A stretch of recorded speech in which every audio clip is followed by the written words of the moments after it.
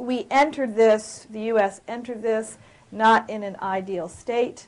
The administration, the previous administration, had added $5 trillion to the debt.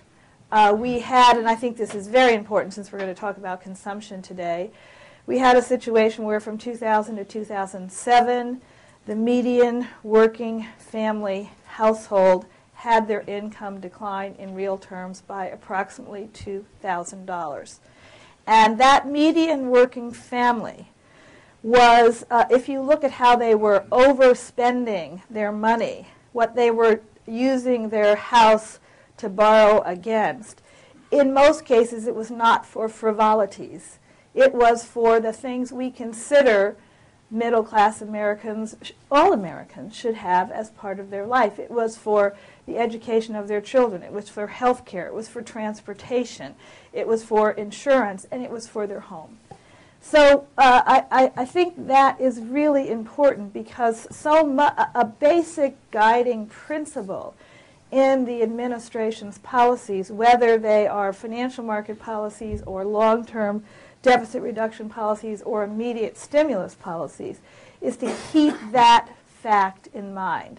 There is a sense that the erosion of the U.S. economy is tied deeply to the erosion of the income and spending power of that middle-class family. It also is how do you get to the 2050 solution, because I want to say if there had been no financial crisis at all, nothing, the panic of 2008 didn't occur.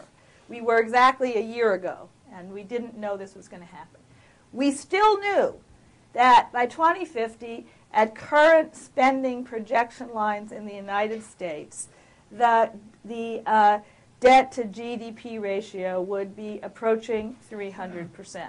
Well, if something can't last, it won't. That's an impossible position. It was an impossible position a year ago. It's even more impossible now because we're going to build up some debt now. So we actually have to focus on these long-term issues. And, of course, the major long-term issue is health. So it's funny to talk about health in this context, but it's absolutely essential because if you're trying to find a systemic solution to the world economy and a systemic solution to the organization of aggregate demand in the United States and the systemic solution to the government deficit and debt in the United States, you actually have to start with health. It's a very big issue for the U.S. The lesson of Lehman has tied their hands in a very important way. The lesson of Lehman has led them to conclude that creditors must be protected 100%. So a whole solution here of swapping the debtors out for equity is gone because these institutions are considered to be too big to fail.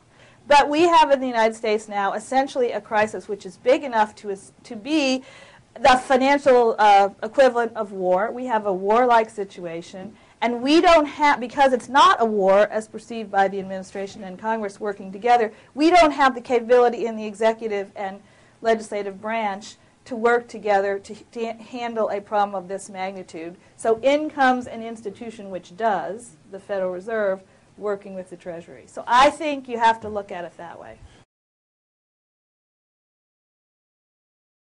And of course, it's perfectly obvious that the rescue efforts of the US government are about preserving and helping elite structures. I mean, that's perfectly obvious.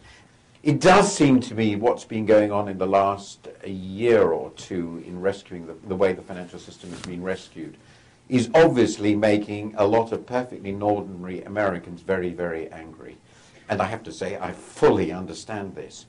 So it is surely possible that one byproduct of this crisis will be to shake some aspects of the social contract in the US, as it has been in the last 30 years, and I might say even longer.